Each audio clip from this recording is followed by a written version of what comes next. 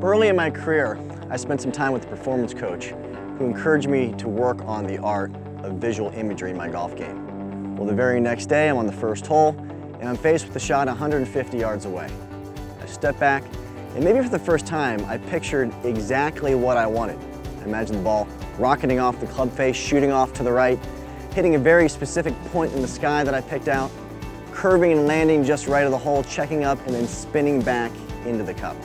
I stepped back, I made some rehearsal swings, trying to feel the motion that would turn that image into reality, and then I swung away.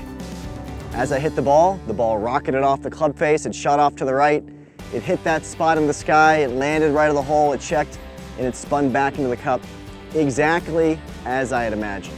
In that moment, I realized just how powerful we really are at manifesting all we desire if we have a clear mental picture of what it is that we want.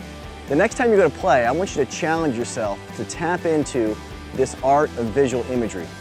Have fun with it, get creative, try and be as specific as possible about what you want on every single shot. As you move through golf and as you move through your lives, I want you to remember this very powerful mantra. What I think is what I do. Prove to yourself that you can create a clear mental picture on every shot for the duration of 18 holes of golf, and you can count this mindset challenge as complete.